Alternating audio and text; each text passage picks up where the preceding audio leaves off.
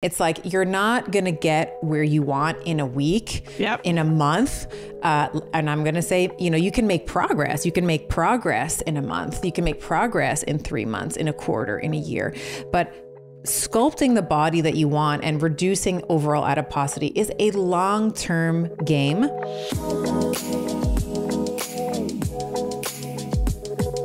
All right. Well, this is going to be fun. Mindy and I, we are doing an AMA. I will welcome you to my podcast. And I know that I am going to be on the Resetter podcast. So this is going to be fun. We're going to see how this goes. It's really fun. And for me, this is a first, and I love collaboration. Like, collaborating is my jam. So this is really exciting.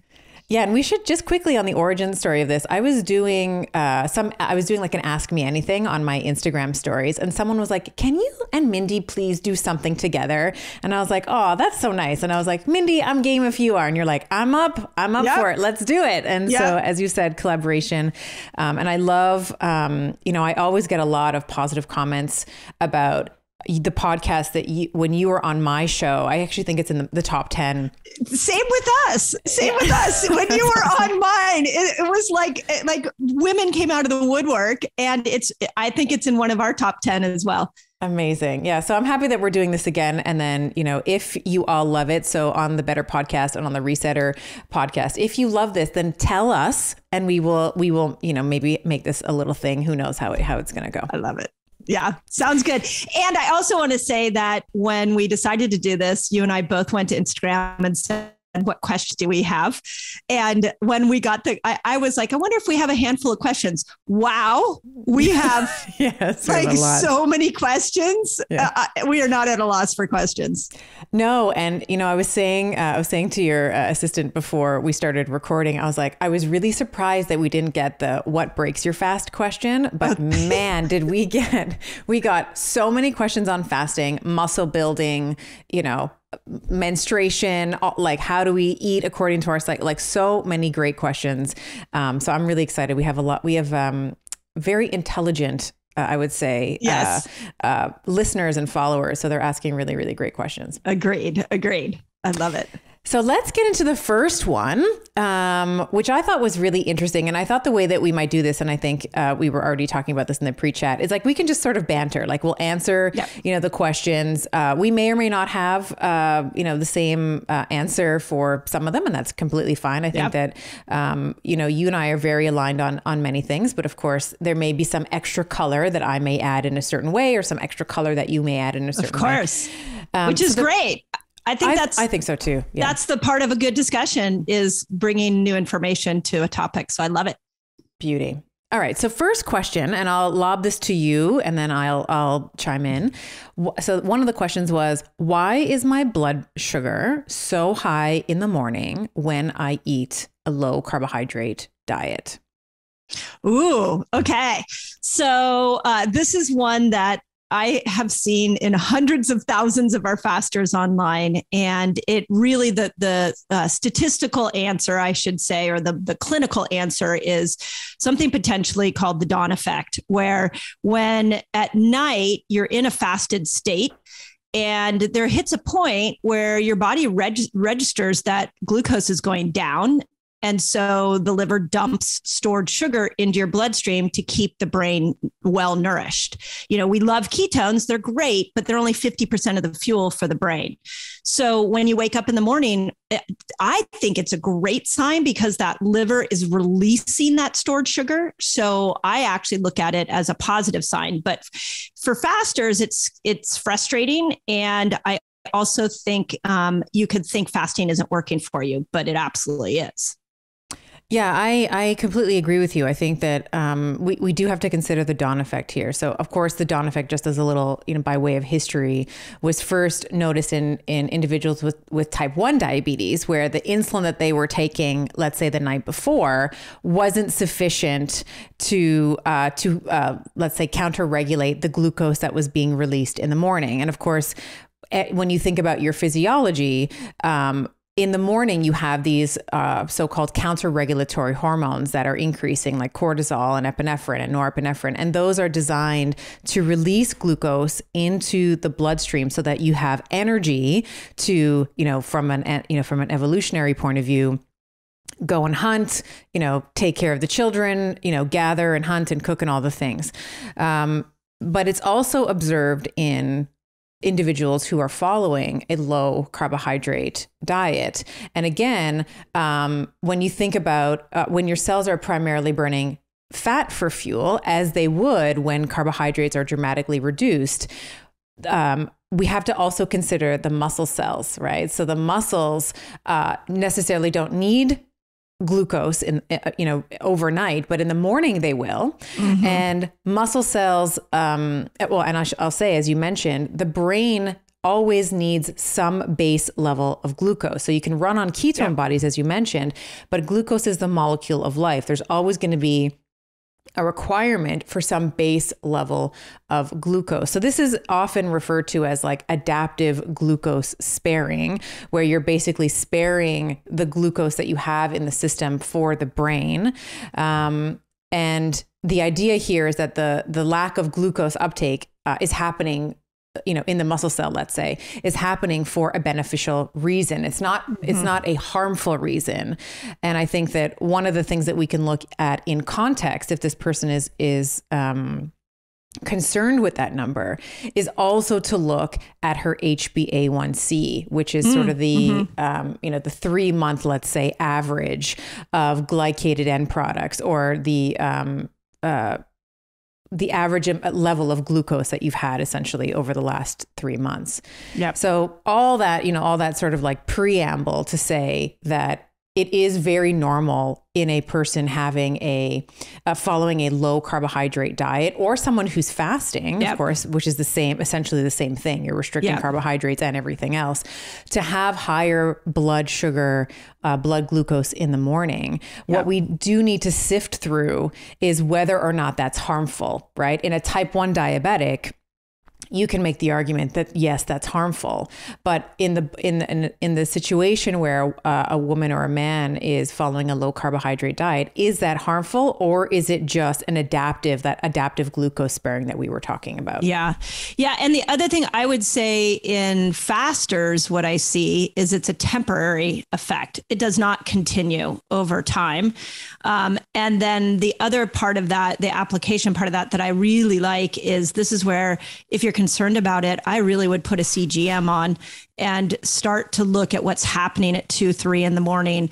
That to me is so fascinating, when you see blood sugar going down and then there's a spike at 2 or 3 in the morning, and there it is. That's the body starting to release. So, super interesting. But you're right, for a type 1, concerning, but for the majority of people, I think it's a temporary effect. And then the CGM is also going to give you other insight in terms of how your blood glucose and insulin dance, happens over the course of the day. Like you're going to see, you'll see the spikes at 2 a.m., as you mentioned. You'll also see, the variability in your response to stress, in your postprandial glucose spiking, and how long it actually takes you to get back down. So I think that when we look at, and this is something that we're all guilty of, we'll focus in on one thing. We're like, this is not perfect. Why? But you have to look at it. You have to zoom out a little bit and look at it in context. So if you slap on a CGM, you're seeing that 2 a.m. Change, but also what's happening when you do start moving around or working out, or, you're presenting or you're eating a meal, like what's happening to your blood glucose in those scenarios. And then with that context, you can deduce whether or not you are in a good or bad, position. Yeah. Huge fan of CGMs. Love that. What's the next one you want to go to? You know what I want to go to? Because this one is, there's so much to talk about, and I get asked all the time, how long does it take for the weight to fall off with fasting? I'm going to let you go first on that one. Yeah, I'm going to give the worst answer. This person who asked is going to hate me, but the answer I'm going to give is it really depends. It depends on your age. It depends on your physical your lifestyle, like how active you are, how much general movement, like that non-exercise activity thermogenesis that you're getting through the day, like just general puttering around and walking. Of course, structured workouts as well. Like, are you a cardio bunny? Are you lifting weights? What your stress levels like, what your sleep is like, all of those things, in addition to fasting, is going to be a big determinant in terms of, and when she says weight loss, I'm like a stickler for language. So I'm assuming she's talking about fat loss. Like, she's not talking about reducing her bone density or reducing the size of her brain, right? We're talking about I don't think she wants her brain reduced. Yeah, exactly. So it's the adiposity, like she's looking at reducing overall adiposity on the body. So I think that, the first thing I want to say, and this is kind of more of a mindset thing, and this has just been my own experience with fasting, coaching other practitioners, is there's so much bio individuality, and you have to give yourself way more time than you would like. Yes. We always are like, oh, you know what? I've been doing this thing for a week. It's not working. I guess fasting doesn't work for me. Well, it's, in the same way, I remember one of my mentors, in chiropractic, he said this beautiful thing. Shout out to Dr. John Minardi. He was saying, when you you're caring for a patient and you have been caring for them, let's say for 6 months. And at the end of the 6 months, they say, Doc, I feel better. And then would you ever say to them, which adjustment was it? Right. Which was the one adjustment that helped you? It's like, no, it wasn't the one. It was the cumulative effect of going to the chiropractor, I don't know, 1 time a week, 2 times, whatever it is. You're going to the chiropractor for this program. You're doing your rehab. You're doing your stretches. It's the same with fasting. It's like, you're not going to get where you want in a week, in a month. And I'm going to say, you can make progress. You can make progress in a month. You can make progress in 3 months, in a quarter, in a year. But sculpting the body that you want and reducing overall adiposity is a long-term game. That we see so often, and I see this all the time in the online space, where I'm just like, don't eye roll, like, just, respect everybody. But sometimes you'll see sort of experts say, oh, you can, drink, I don't know, lemon water, and you're going to lose 40 pounds in the next 2 weeks. No. And it's like, I would never want to lose 40 pounds in the next 2 weeks, because that's all muscle. Like, that's cachexia. So I guess I'm not fully answering this, because, I'm a doctor, but I'm not her doctor. Right. But I would say that there's a lot of different things that go into losing weight when fasting. Yes. What do you think, Mindy? Yeah, too many variables for sure. So let me start with the mindset. The first thing is that I would love to redefine what extra weight means and why it's there. Our body is designed so intelligently that when it starts storing weight, we want to villainize it, but literally that extra weight is saving your life. It has to find a place to store extra glucose, store extra hormones, store toxins. And it does it around the back of your arms, your belly, your glutes. And it's doing that instead of putting it around the organs. So let's start with, thank you, intelligent body. I appreciate you storing it there. Now let me see what I can do to go after this storage. Now with that, if we're going to use fasting as a tool, to me, the first step is get comfortable compressing your eating window. Get comfortable with like a 13-hour fast where you're eating, what would that be, 11 hours, and slowly work on condensing down that eating window, elongating the fasting window.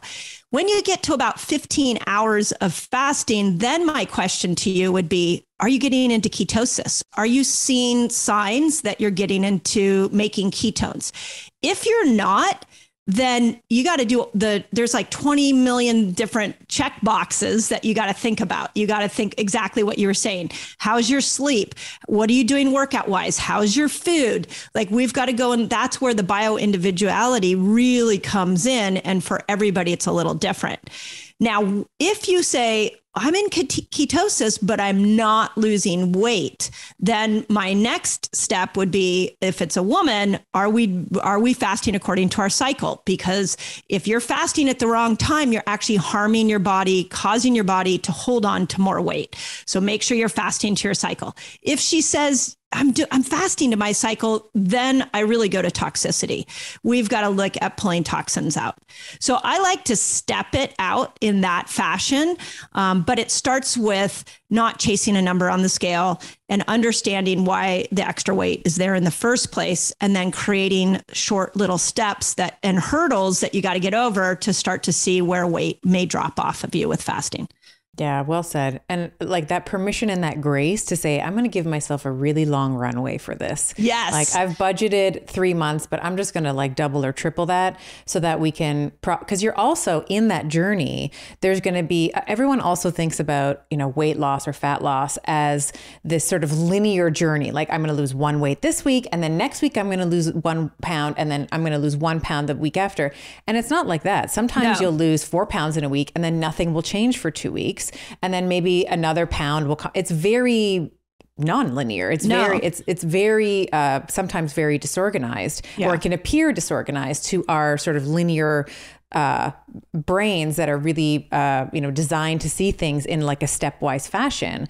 But you'll notice over time, the net again, like which is the one adjustment, which is the one fast that, that created the change. It's the accumulation of the healthy behaviors and the habits that are going to get you to where you want to go. And this applies to fast. If it's weight loss with fasting, you're using a tool like, maybe a ketogenic diet or otherwise. It takes a really long time. And I'll throw this in and we'll move to the next one. But I often have women that'll say, like, I've been working out and I don't understand, like, where is the muscle? And it's like, do you know how long it takes to build muscle?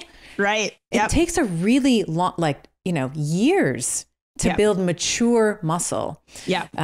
So I just wanted to say that. And I also want to just point out, if it's a woman that asked this question, which I'm thinking it was, that if you start fasting with your husband, your brother, a male counterpart, they're going to drop weight very, very quickly with intermittent fasting. And we are more complex than that. So also make sure that you're staying in your own lane and creating your own fasting journey for weight loss. Yes. What are the health books that you recommend or that you like to read, Dr. Pelz? Oh my gosh. I'm like a book hound. I cannot get enough. I don't even know right now. I would say that I'm in mindset. I go through phases, so I can't just tell you one. Right now, I am absolutely 100% obsessed with the brain and mindset. So currently, one of my favorites is Effortless. Have you read that book? No. Greg McKeown, I think his name is. And it's all about living life from an effortless place. I've also been geeking out on Dawson Church's books. He has Mind Over Matter and the Bliss Brain. So I've been diving deep into that. I would say when it comes to books, this is pretty funny as an author of health books. I go slant towards the mindset and the brain books for inspiration. And I devour more of my health information, fasting, keto in podcasts and PubMed articles and conversations like this. So I will say that my absolute favorite book that I think every woman needs to read is Rushing Woman Syndrome by Libby Weaver. So if you haven't seen that, I would definitely do that. I have, one book that actually really changed my life years ago was a book called Living in the Light by Shakti Gawan, which is a book about visualization. So I'm making notes as you're talking. Yeah, I have a really eclectic book behavior, but I have books all over my house. I sit down. I don't always read them cover to cover. Sometimes I just pick them up. I read pieces of them. So too many to highlight one specific one. I tend to agree with you. I like I think even when we're talking about nutrition and weight loss, one big pillar that it's the elephant in the room that nobody wants to acknowledge is how we actually relate to ourselves, how we view ourselves and our worth. So of course I'm going to give a shameless plug to The Menopause Reset. Great book. I know. Dr. Pelz. I should have said the Betty Body. I'm sorry. No.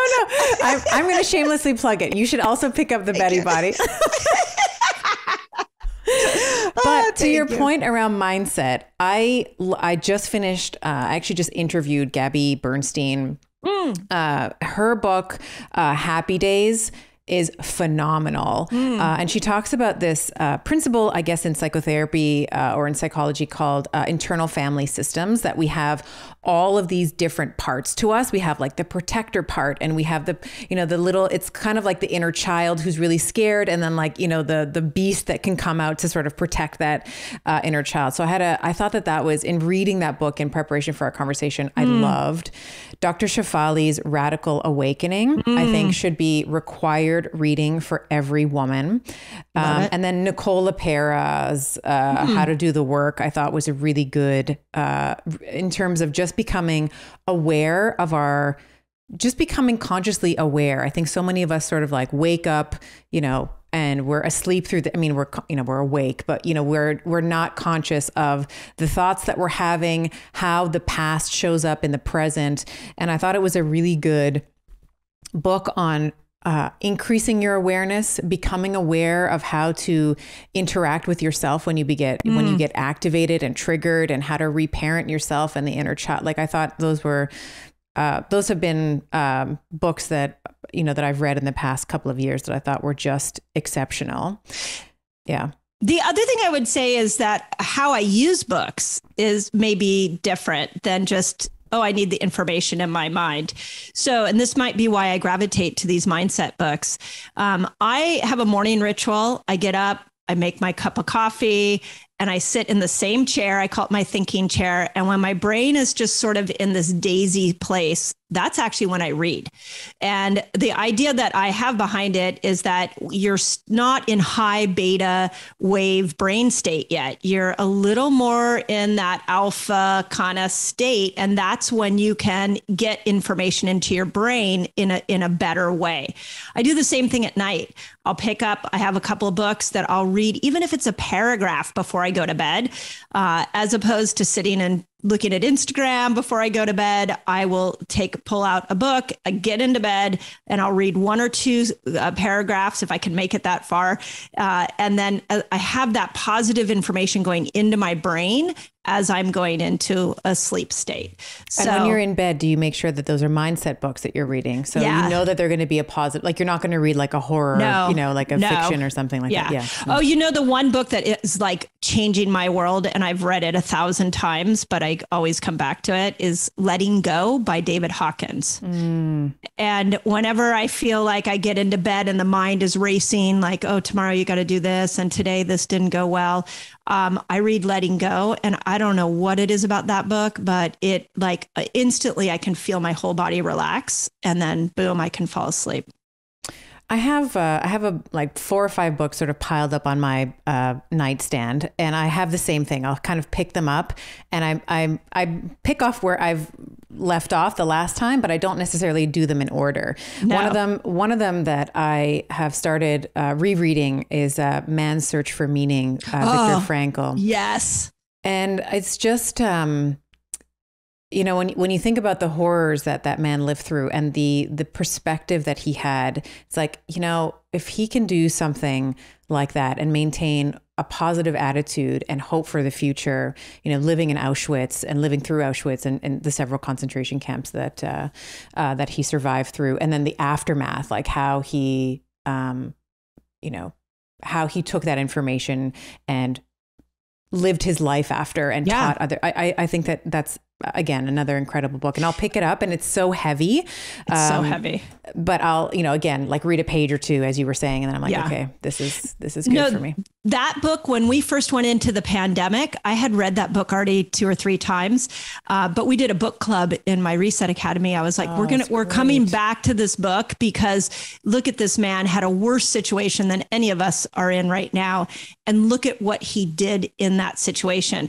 But the reason that book really is so good and everybody should read it is he literally goes through the day to day. Like, how did he stay alive? What did he do when he went back to his room and people were dying? And he talks about how the people gave up and they had no purpose.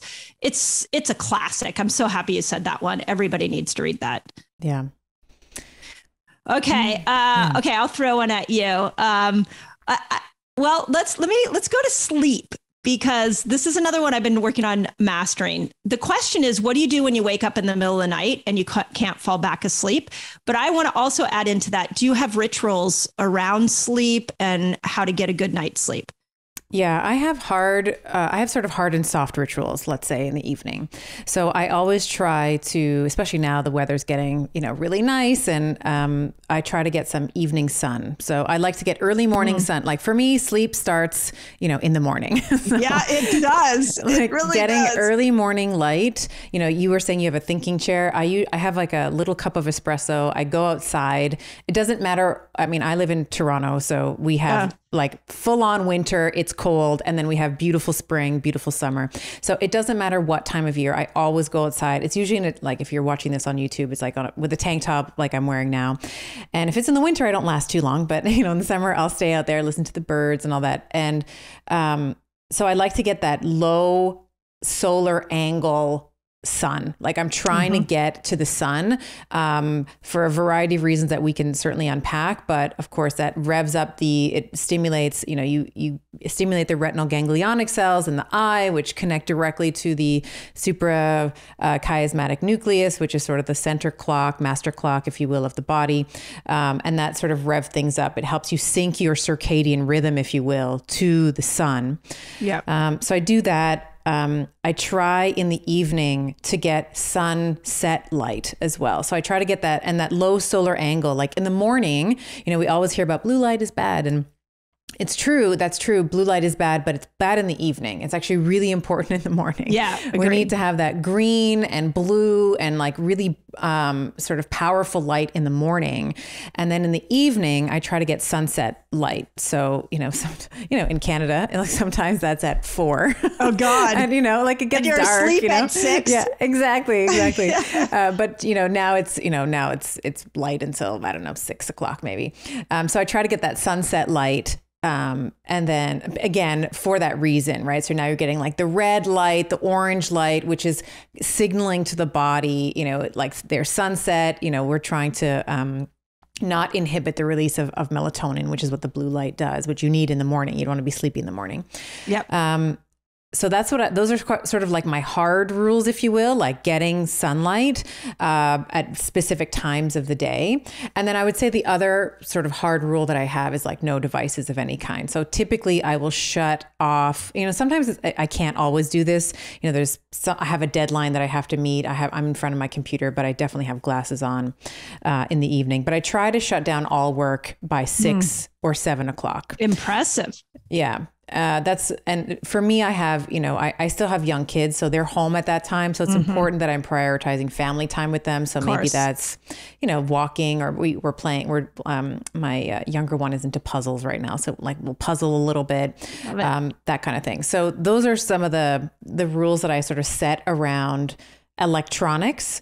Like you said, no Instagram in the evening. I find that the more I'm on Instagram, the more negative my mood is. That's so interesting. I have found the longer I spend on it, the crappier my mood is. So I generally will try to go on, let's say in the morning, or I try to like update my community in terms of what's happening in my world.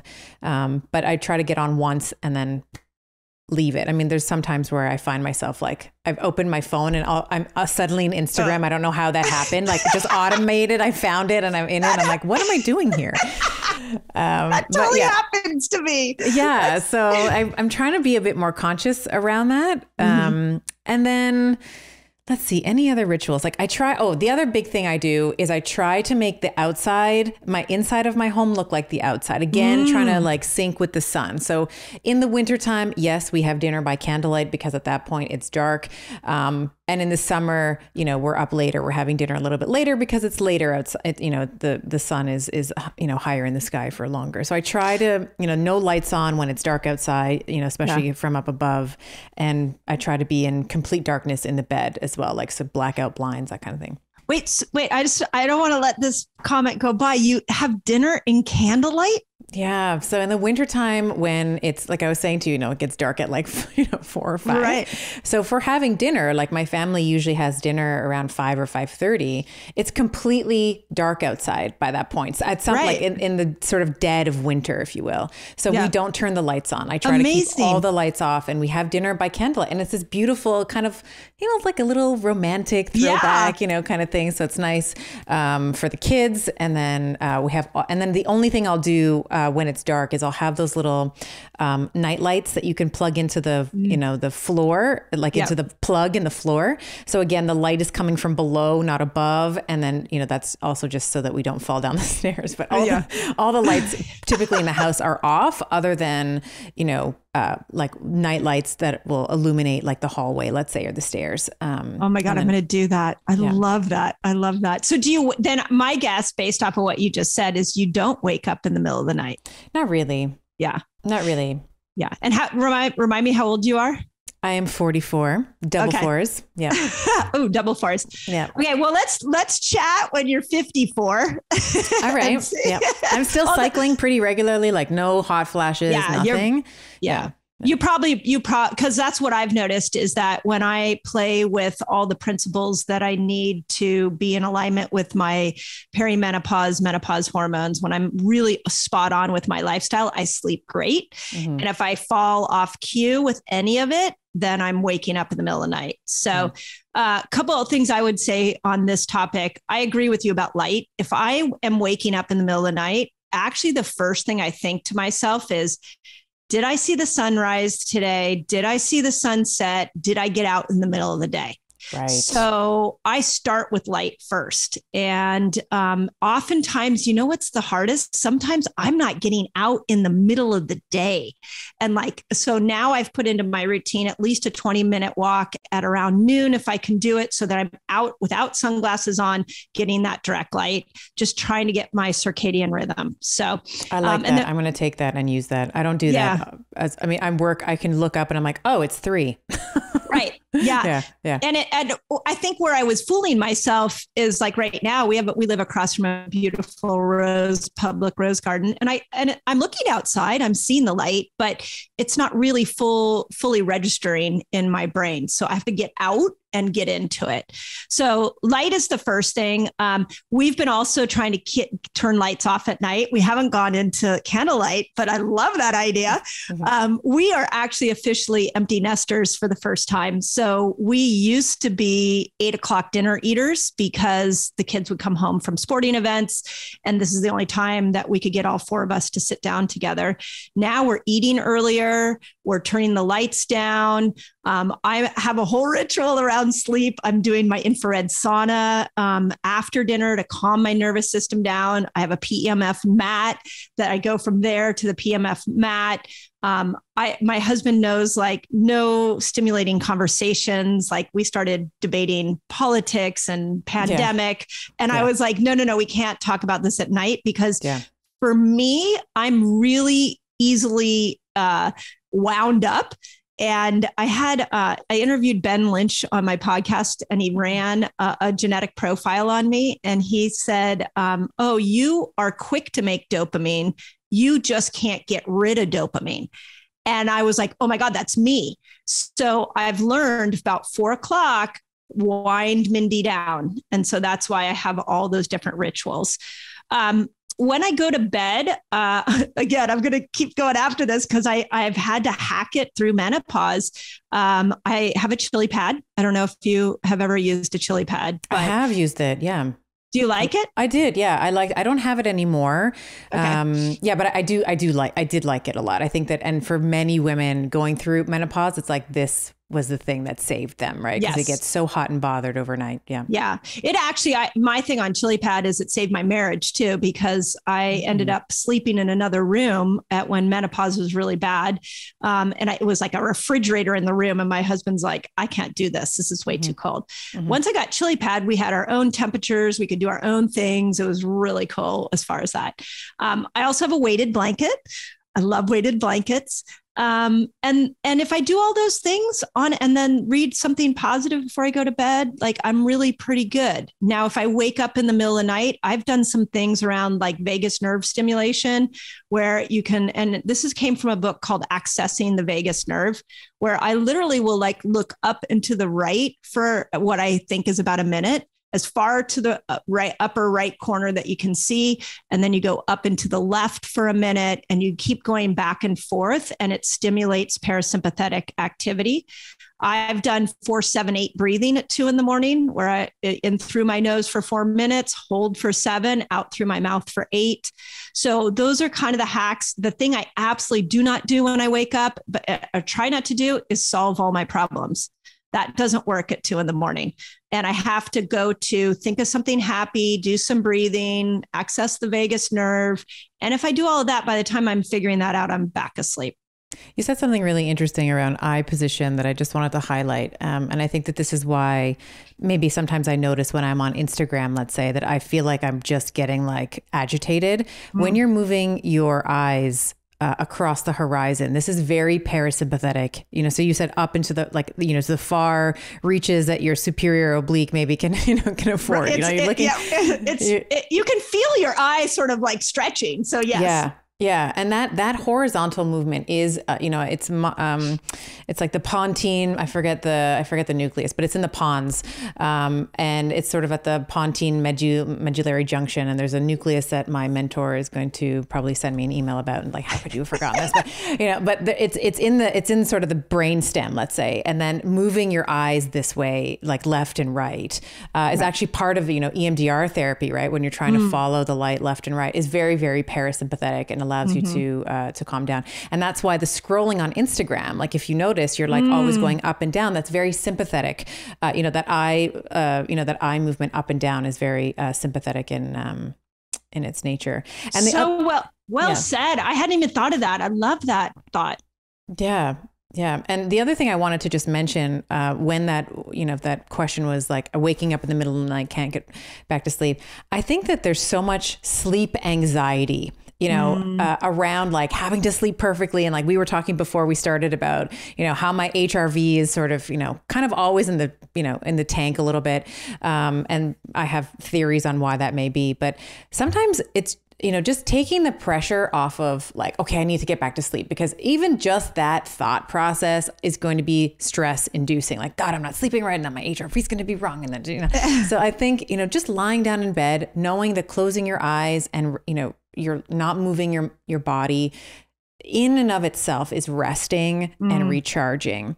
And, if there's one of the things that I usually do as I'm falling asleep is I find that I'm like thinking about, things that make me happy, like I'm dreaming about like whether it's desires that I have or it's a great memory, like I'll sort of relive like a memory, these sort of things can also just help put you in a state of receptivity for sleep as well. Yeah. Yeah, I totally agree. What are your thoughts on deep sleep versus REM sleep? Because the other thing that I've done when I wake up in the middle of the night is the brain spins to, oh my God, I have a busy day tomorrow. I better get myself to sleep because I gotta be on point tomorrow. And now what I've started to do is say, I just need at least an hour to 2 hours of deep sleep. I need at least 90 minutes of REM sleep. I know I can get that even if I only get 5 hours of total sleep. And if you're waking up mid, like if you're waking up at 2, you've probably already gotten most of the deep sleep that you're going to get for that night anyway, because that deep sleep typically happens in the first half of the cycle. And then the non-REM or the sort of light stages, if you will, tend to happen in the latter half of the night as well. So I would agree with you there. Yeah. But that calms me down a little bit. It makes me go, okay, you're going to be fine. You'll be fine. Yeah. But the mind for me at 2 a.m. spins. So I've had to, when I wake up, I'm like, ugh. And so I've learned all these hacks so that I don't do that. Yeah, I love that. And I think we're all like that. You know, when you wake up in the middle of the night, your frontal lobe's not online. You know, it's not it's not like, okay, this is not a reasonable line of thinking. You know, you're like, oh God, and like I'm up and now I have this and I have that, you know, so I do agree with you, but I think that there's a lot of sleep pressure, if you will, and sleep anxiety, you know, and that's, you know, from wearables and from, you know, books that have been, and like and we want to say, yes, sleep is really, really important. It's the one thing you can't really bottle, right? Yes. So it is really important. But if you're not getting it, let's say you're running, you know, you're going through menopause, let's say, and, you know, maybe you don't have the chili pad, or maybe you don't have, you know, the hacks that you're doing that work for you. I think being gentle on yourself and being open to finding the solution is just going to reduce some of that pressure, you know, that anxiety, that sleep anxiety enough that's going to allow you to sort of drift back off into sleep. Yeah, 100% agree. All right. So just with the menopausal, you know, women, there's a question in here around the best supplements for menopausal women. Do you have thoughts on supplements? Let me tell you why I don't like it, because I want to start with this. Let's start with a foundation of a great lifestyle, especially when it comes to menopause. And that's really what the Menopause Reset was about, is giving women 5 things that she can do to change in her lifestyle as she goes through menopause. So let's start there. Now, having said that, when it comes to some like go-tos that I think probably every menopausal woman needs, my absolute favorite is magnesium.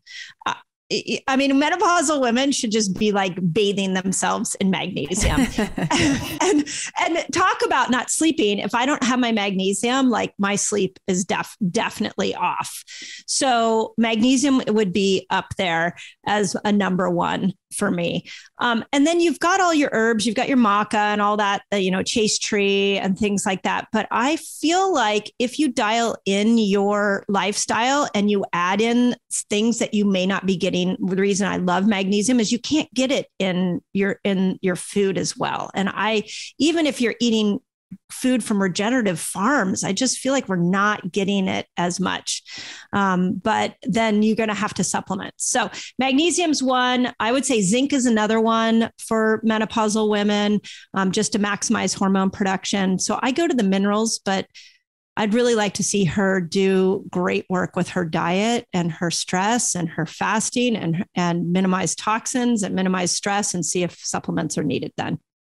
100% agree. I think the supplement, as the name suggests, should be supplementing all of the other things that you're doing. So when I was sort of thinking about this question, the number one thing that I put as well was magnesium. I think that, you know, it's better than diamonds. You don't need diamonds. You need magnesium morning and night. Like, I love to take magnesium a little bit in the morning, and then I backload a lot of my magnesium in the evening. And that actually, you know, coming back to that sleep question, the other thing I do in the evening is I take some magnesium.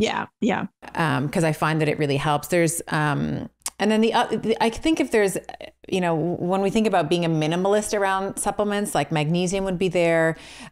If you are someone who's doing low carb or keto, or you're just training hard, I think that an electrolyte supplement is really important. So I don't know if you use or know this company, but I really like LMNT. Yeah. Absolutely love them, because when you wake up in the morning, you're going to be a little dehydrated. I always take a little Element in the morning. And then that also helps with, you know, just the body to hold on to water, because if you're doing low carb, of course, you know that. And of course, if you don't, I'll just say this, because there's always a comment when I talk about a supplement. It's like, you don't need to take that. You can also just do salt in your water. Yes. But Element there's like sodium. I think there's potassium. I think there's some magnesium in there, and I'm forgetting the fourth. There's 4 of them that are in there. Maybe chlorine. I think it's the three of the biggies in there for sure. Our community uses Element all the time, because when you fast, if you're not putting minerals back in, you're really depleting yourself. So, you know, it's fun. You know what? I like Element because they have so many different flavors. So like literally before this interview, I decided, even though it's early in the morning, I was like, you know what? I had an early dinner. I'm going to break my fast early. So I had a little piece of, gluten-free sourdough bread. I put some almond butter on top of it. And then I sprinkled the chocolate salt element on top of it. That is genius. And a little bit of ghee. It was so good. Oh my gosh, you're giving me life right now. I didn't even think to put it in my, like to drizzle it as a little thing on the food. I do it on cut up apples, and I'll put nut butter. I'll put some like goat's cheese, and then I'll take some of the chocolate salt's the one I love. I love the chocolate too. I love that. And I love the seasonal, the watermelon. Oh my gosh, I die for the watermelon. Yeah, that one's really good. Yeah. And then, the mango chili one and all of those were meant to be mixers, Rob told me. Oh, no way. Yeah. So you put them in club soda, and then you put like tequila or vodka in there, and you mix it up so that you're now getting the electrolytes that are being pulled out from alcohol, and it adds taste to it. But he literally made those as mixers. Genius. I've always just been drinking them in water, and now I have like a new way to use them. I use like 1 or 2 of those sticks a day. I love that. Yeah. There you go. All right, let's move into some of the cycling questions. So there's a woman here. Do I still try to figure out my cycle after a hysterectomy? I thought this was a really good question. Ooh. Oh gosh, I have so many thoughts on this. And here's what I will tell you. So the first is, I think we can never lose sight, whether it's a hysterectomy or post-menopause, we can never lose sight of the fact that as women, we have been cycling from the moment our period started. We have been in this rhythmic hormonal groove. So just because we've removed I don't know if she had her ovaries removed from a hysterectomy, but just because organs haven't been removed doesn't mean we're not still cycling. So the answer is yes, you need to pay attention to your cycle. But how do you do that becomes the next question. And you can do that. For me, I can tell you I'm 52, and just when I think I'm going to go into menopause, all of a sudden my cycle gets regular again. And so I've learned to know when estrogen is low, when progesterone is low, when I might need more testosterone. I've clued into my symptoms, and then I can shift my lifestyle accordingly. The other, and I'm curious your opinion on this, the other thing we've talked about in my community with a lot of postmenopausal women is the fact that many of us naturally cycle with the moon. So full moon being ovulation. So like if you take like the way I teach fasting, if a woman who had a hysterectomy, one thing you could do is just look at what I recommend for ovulation for fasting, time that with a full moon, and then follow the cycle of the moon.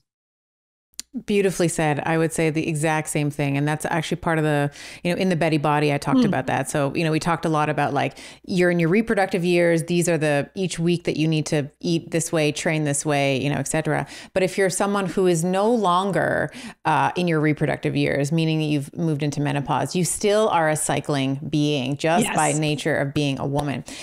So I think that the moon or the lunar ebbs and flows are a beautiful way to still modulate the way that you are training and eating and your stress. And even like I notice, I don't always pair up with the moon, in terms of like ovulate is full moon and I bleed on the new moon. Depending on the length of the month or whatever, sometimes I'm a little off. But I think that it's a beautiful way to start noticing in how the moon affects your energy. Because I always have way more energy around the full moon. Like that's usually the time where I'm like, gosh, I'm like up and I'm cleaning and I have so much energy and I have, and I'm rearranging the furniture. And that's usually the time I'm like, oh, it's the full moon. That's why that's happening. Yeah.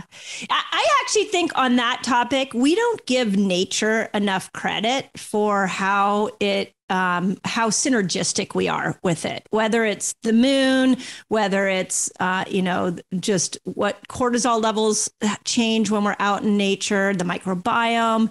So I love that. And as women, I think we intuitively know this, that we're connected to these cycles. but we don't have enough discussions about them, and aren't taught that by our doctor, and we're definitely not taught that in our sex ed course at class at 14 years old. But if you start to tap into the nature's rhythms, you'll see how, as a woman, you are so intimately connected with nature's rhythms. Yeah, I love that. And to your point, if the woman still has her ovaries, we also want to just and she doesn't have the uterus, let's say. Of course, we know that the ovaries are the things that produce the hormones, and the uterus is, the thickening of the endometrial lining and then the eventual shedding of it. So if she still has her ovaries, there's still going to be those hormones that are going to be produced, but there's going to be no endometrium, no endometrial lining to shed. So right. We want to be, and I don't think that was clear in the question. I'm not sure if she still has her cervix either, but I would say that the lunar cycle would be the best way to sort of just anchor yourself. So looking at the different phases of the moon, anchoring yourself to that. But also, if you do still have your ovaries, know that you can still have some of those like PMS type of symptoms. You can still run estrogen dominant or androgen dominant, let's say, depending on the activity of the balance or lack thereof of the hormones coming from the ovaries. Yeah, I think that's super important. We even have a case in our fasting group where a woman had both her ovaries and her uterus taken out. Her doctor said, you're going to be in full menopause within 3 months. And a year later, she was still making hormones. And it went on for almost 2 to 3 years before she fully went into menopause. And he was shocked. But this got me thinking that when you pull an organ out, what we don't realize is you don't get all the tissue out. Like there can still be some of that tissue in there, and the outer part of the ovary, the thecal cells, those are making these hormones. So if you pull out the organ, doesn't mean that there's not a little bit of production that can still happen, especially with a clean lifestyle. Beautifully said. I have one I want to make sure, since we're on cycle. And I love this question. My daughter just started her cycle. What should be something I teach her that most people aren't? This was a good question. I'm glad that this was asked. I think that when a young woman starts cycling, one of the things that I don't think is discussed enough is the variations that can happen in her cycle in the first, call it, like, let's say she's 12 or 13, let's say, in the first 5 years of her cycling. And I think that this is true for any skill, right? Like you start learning to ride a bike. You're not just going to be, you're not just be doing BMX tricks. Like you got to learn, how it goes. Right. So I think that it's especially true for teenagers, that you can look a little bit at times, a little PCOS-y, like you can sort of look a little bit androgen dominant. And that's really just your body, just the normal developmental process. And the reason why I bring up that one specifically is that it's so often that, let's say a girl starts menstruating, she's 13 or whatever it is, 12, 13, 14. And then a couple years later, she's like, oh, that's weird. Like I have these anovulatory cycles, or I have these really heavy bleeding. And then she goes to her, we'll say allopathic physician, because you might not necessarily think like, I'll go to my naturopath. You might go to, let's say, your medical doctor. And this is usually the time where she gets a prescription for the birth control pill. It's like, well, you're 17, 18, you're probably going to be sexually active, if not already. And you have this wonky period.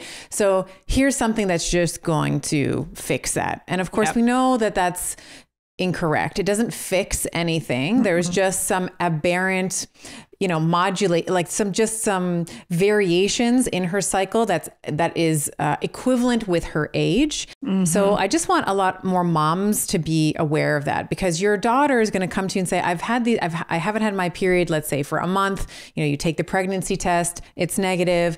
And then, the next time she gets it, it's really weird. Then it's erratic. And then they go to the doctor and it's like, well, you should probably be on the pill. And that's not what's happening. It's just sort of I see this so much with my teenagers, like these teenage women, where the mom's like, we didn't know, like we went to the doctor and they gave us the pill, and and this kind of bridges on the topic of informed consent, but we don't actually talk about the risks around taking the birth control pill, because there's never any game plan to get her off of it. It's just always like, well, you're 18 now, you should be on the pill. And then on the other side of that, then we'll have women who are in their, let's say, mid-30s that have been on the pill since they were 16 or 17. They want to have a baby now, and then they don't have their period because they essentially haven't had it for decades. And they're like, no one told me.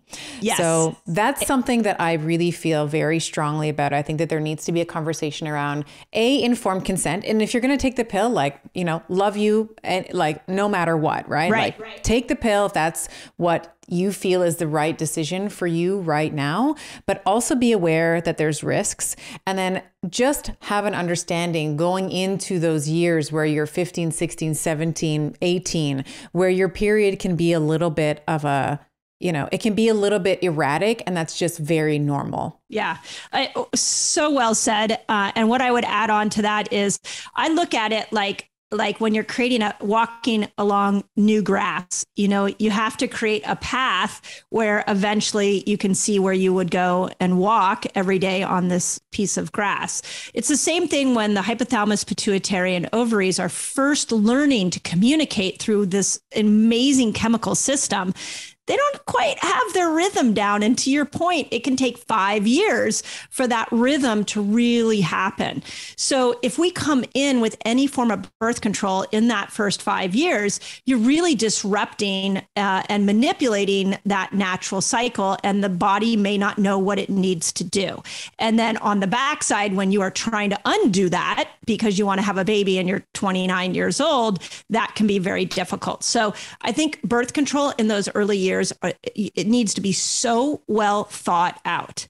Now, the second thing I would say that this is a big mission of mine right now is I feel like we need to have conversations with women more about how, if you look at our hormones, we are meant to be a little emotionally wild, is what I'm going to say. That our hormones, because they're coming and going, makes it so that our emotions are going to be coming and going. And all of us are going to experience emotions differently, but I feel like we aren't given the platform to be able to be like, I'm teary today, or I'm irritable today. And instead we go, I'm PMSing, and we kind of blame it on our hormones.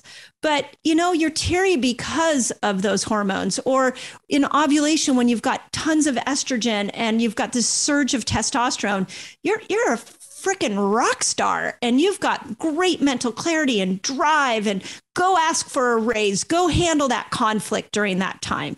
So I have a 22-year-old daughter. If I could go back and give her advice at 13 when she started her cycle, I would want her to understand these hormones as they are ebbing and flowing, and how to work with them and when to nurture them. And you bring up a really good point around like shame and really accepting our physiology. I think that when I was a new menstruator, we'll say, like when I was new to the club, like the worst thing that I could ever imagine was like bleeding through, my pad, or, having someone passing me a pad, someone seeing me, take a pad, let's say, and going to the washroom. And I love what you're saying, because there's, at least I think it's changing now because of the work that you're doing, the work that I'm doing. There's many others that are trying to bring awareness to the natural state of a menstruator, like what she looks like, and how this impacts her brain, how this impacts her body, how this impacts the way she thinks. And if we can really start removing some of the shame, and I love what you said around like asking for a raise around ovulation. Like if you can start planning your month around your cycle, how much better would we be? Oh my gosh. How much happier. It's like, I'm going to do a podcast recording. Like I am in my pre-ovulatory week right now. Like I am happy to be chatting with you, because I'm like, I love people, and like next week, not so much. Like I'm going to be a bit more into me, I love it. Right. I love it. Because that's what happens. Like we become just a little bit more introverted, and that week before your period, things are annoying you, and things are, you're agitated, you're teary, as you were saying. And I think if we can just begin to accept that we're not men, that we're not these like, smaller archetypes of men with like pesky hormones, that we are women and we have a different cycle, a different hormonal composition, and honor those, different constituent, like those different hormonal landscapes, I think will be so much happier. And that's what I want, like all the teenagers, like all the moms with daughters who are listening to this, to share this with their listen to it with their teenagers, and then start having conversations around expectations. Because I think that one of the best things you can do as a mom, or even the dads that are listening, if you have that relationship with your daughter, one of the best things that you can do for them is to kind of let them know what's around the corner. Like expect this to happen, because when it does happen, you don't misinterpret it. You don't misinterpret it as something's wrong with me, I'm teary. Something's wrong with me, I'm emotional. It's like if you as a mother or a caregiver can say, honey, this is what's going to happen,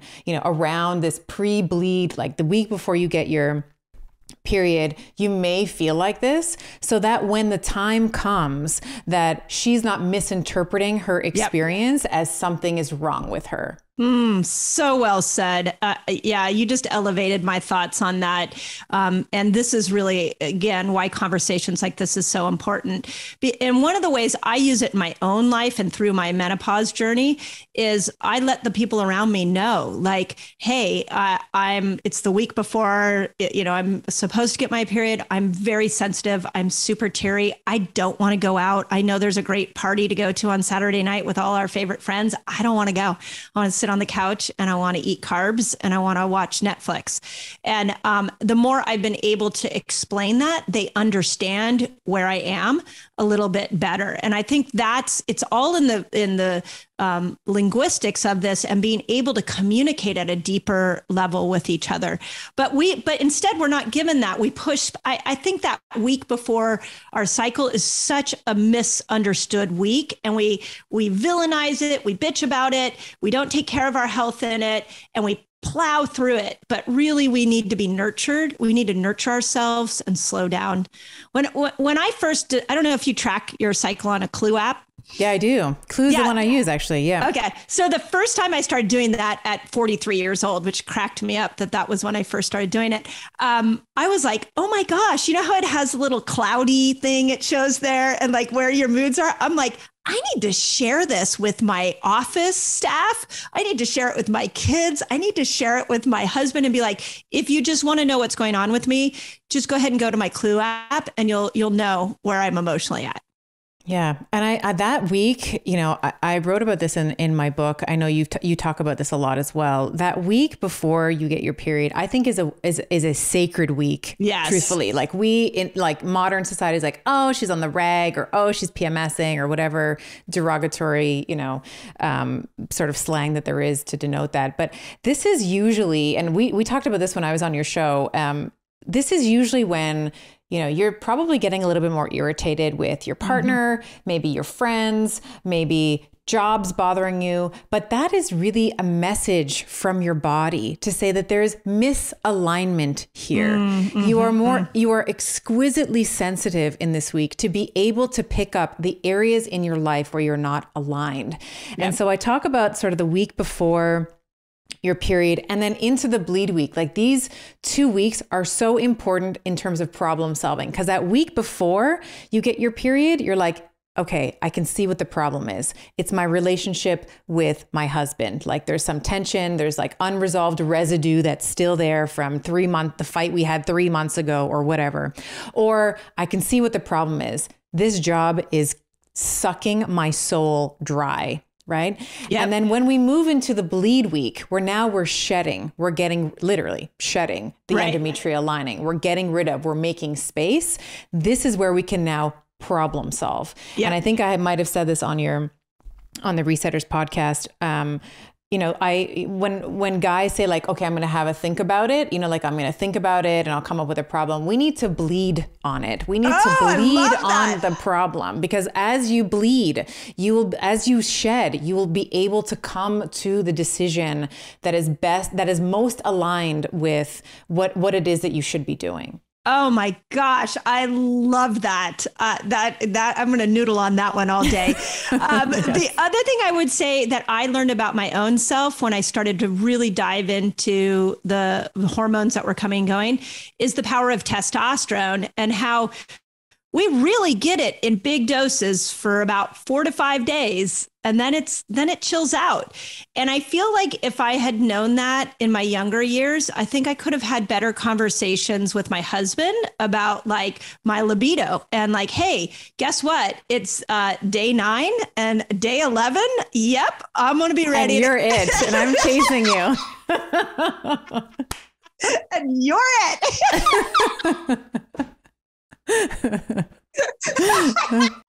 Oh my God, that's so good.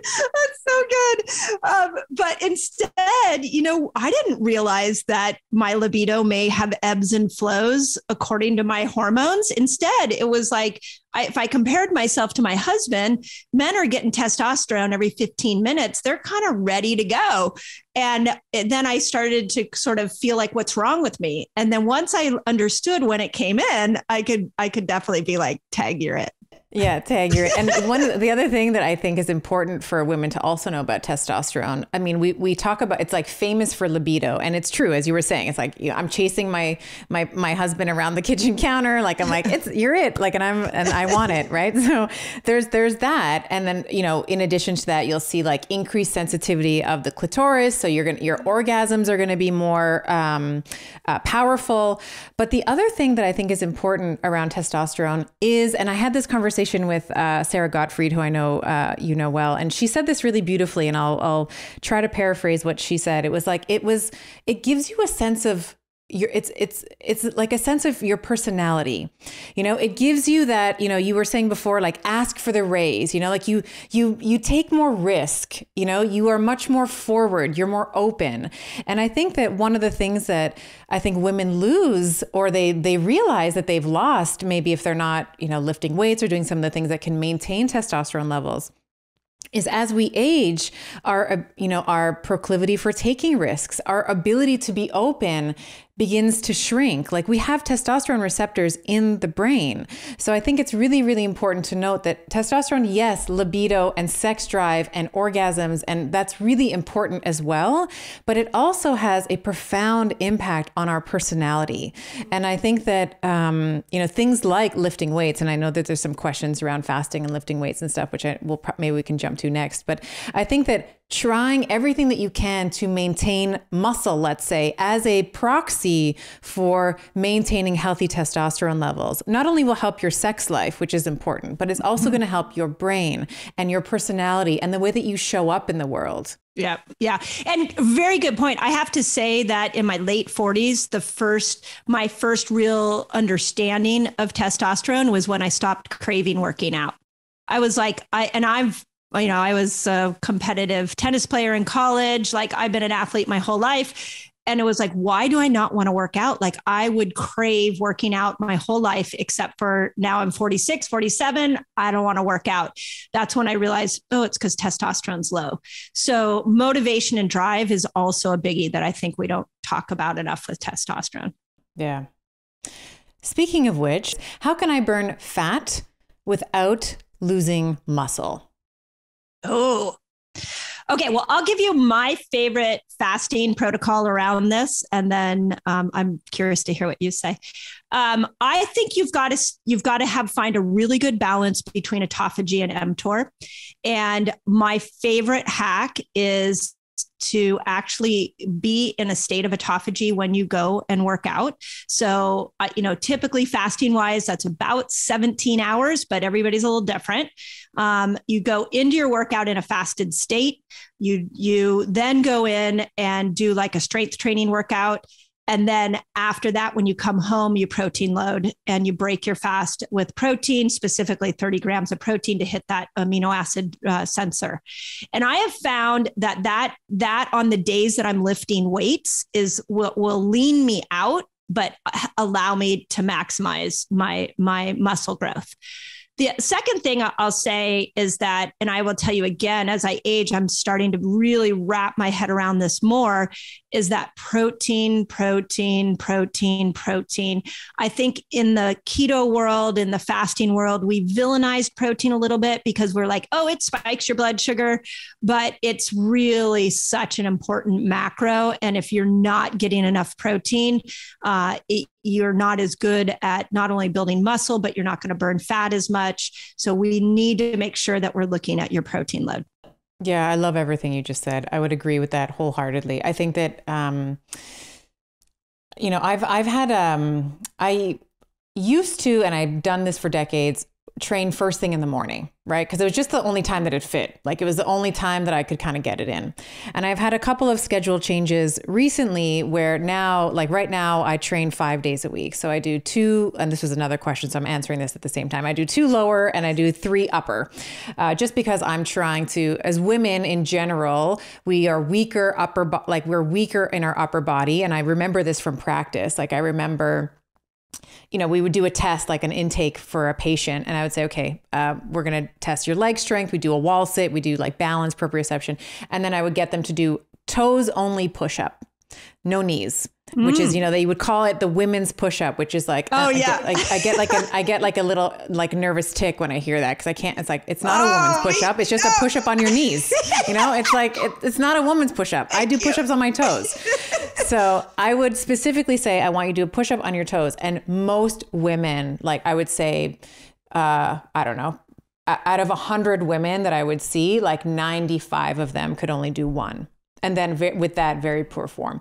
So I have for decades trained fasted, as you said, and then I would do a protein and a carbohydrate bolus right after. So that would be like the 30 grams of protein, as you were saying. We want to, and I would say that it's 30 grams of animal protein. Yes, agreed. So I would say like 2.5, maybe 2 to 2.5 grams of leucine you're going to get with like a 25 gram, let's say, serving. So you're going to get about 3 grams of that with 30 grams. So you're stimulating muscle protein synthesis, which is you've just broken down, like the gym is where you break down your muscle tissue. Yep. And then you want to build it up afterwards. So it's going to go through its own reparative process, but you can amp that up by giving yourself protein right after. Yep. And carbohydrates. Your muscles are very receptive post training specifically, though, so lifting weights specifically, to take up the protein and to take up the carbohydrates. Because what carbohydrates do, they're anabolic, but they don't create new muscle protein. What they do is they prevent muscle protein breakdown. And if your goal, if you are a 40-year-old woman, 50-year-old woman, 60, 70, 80-year-old woman, your goal, one of your primary goals around your health should be to preserve muscle tissue. And the way that you do that, and even grow it if you can, right? And the way that you do that, of course, is to have a net positive muscle protein synthesis. So you do that with the protein bolus. And I like to also add in the carbs because that prevents the breakdown of muscle proteins. Yeah. So that would be what I would say is what I most typically do. Now, I've had a couple of schedule changes where I can't work out in the morning twice a week now. So now today's just happens to be one of those days. Like every Friday, I will work out around 4 o'clock. And so it's an upper body day. And what I've noticed is I also am getting really great strength gains from that as well. And it's, my body temperature is a little warmer. I've had a couple of meals, whatever it is. So I think that you can absolutely gain muscle and lose fat doing a fasted workout, but you want to be strategic about pulsing the protein, as you were saying, as well as the carbs. And there's this talk in the keto community around, as you were saying, like villainizing protein. They also villainize carbs, like carbs are, carbs are you good. want to talk about mTOR, what stimulates mTOR more than protein is too much carbohydrates. Right. So and that's kind of where that fear comes from. But when you are strategically pulsing protein and carbohydrates, I think you can really make some incredible changes to your body composition. restriction. So you can reduce the fat. Like if you're working out in a fasted state, of course, you're going to be going through a process of gluconeogenesis, but primarily you're going to be pulling on the triglycerides as, the fat stores as your source of energy.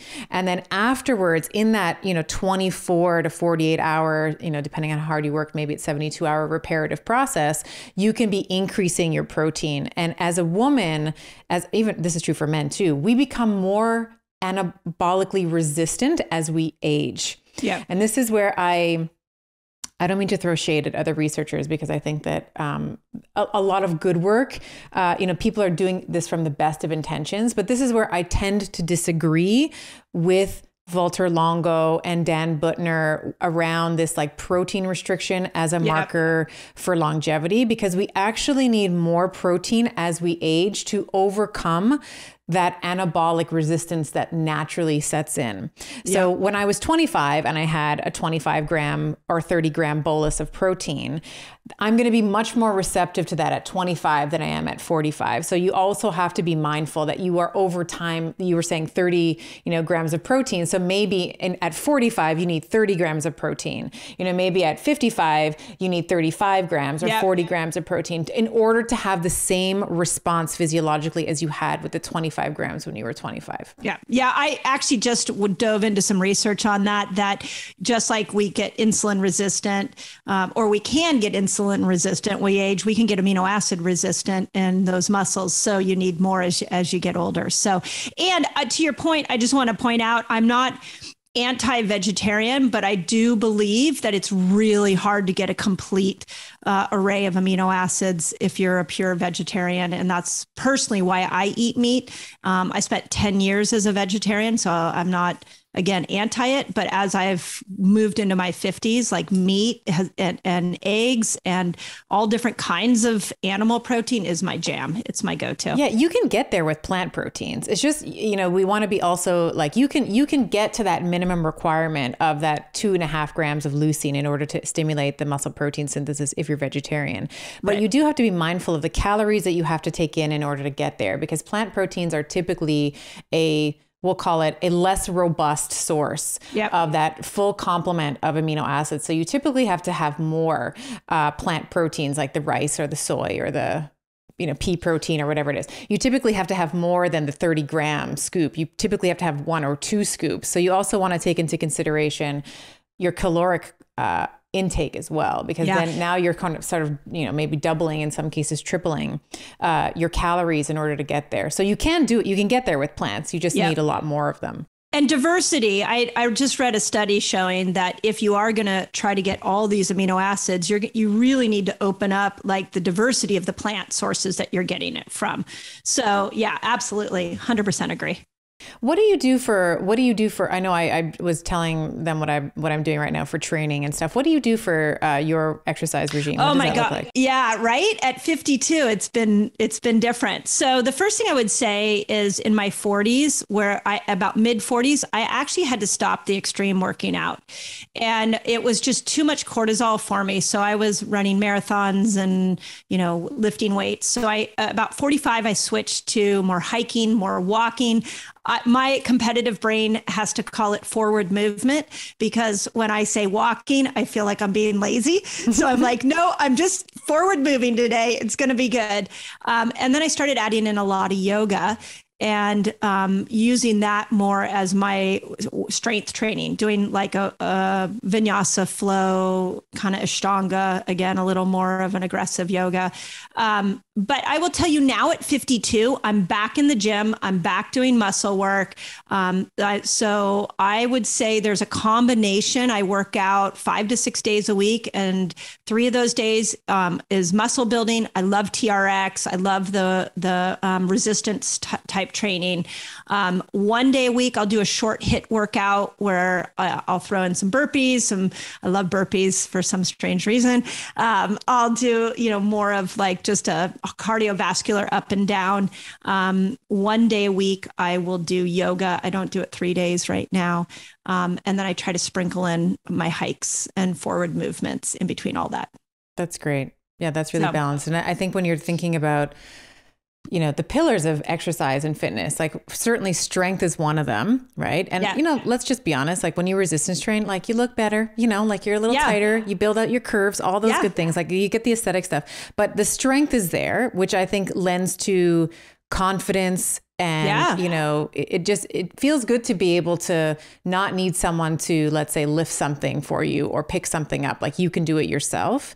But as you were saying, you know, the yoga, I think is important as well, because one of the things that I don't think is talked about enough is as we age, you know, we have to be careful of like proprioception, like our balance. Yep. Balance and proprioception and mobility. This is really, really important. That's not discussed enough. And, you know, it's like use it or lose it. Like your body really will get good at whatever you're doing consistently. So if you're not doing something consistently, it's also going to say, well, this isn't important. So I'm just going to, you know, kind of dial this back. And, you know, as we age, of course, there's this, we were talking about anabolic resistance. There's also, if you're not, you know, training, we also become concerned around osteopenic or like, you know, the brittle, you know, the bones becoming more brittle and more pockmarked and leading to eventually osteoporosis. And then of course, joints degrading as well. So not getting that feedback to the brain about where your joints are in space. So I think that what you're talking about with the yoga is really, really important. And I'm right now I know you can't see it, but I'm standing on a treadmill so I'm at my desk. So I get a lot of I'm not walking right now because the audio, it would ruin the audio for the podcast. You don't look like you're walking.